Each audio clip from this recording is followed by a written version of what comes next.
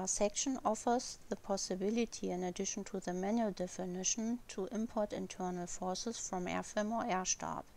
In RSECTION you must first create a load case. You can do this via the navigator data. Then you must open the table internal forces. A click on the corresponding symbol opens the import dialog.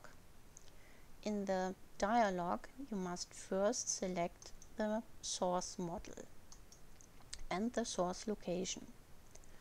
You have the choice between the object types, sections and members. I want to import the internal forces from member number 1.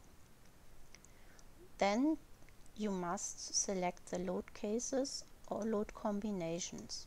I select the load cases 1 and 2. A click of OK starts the import.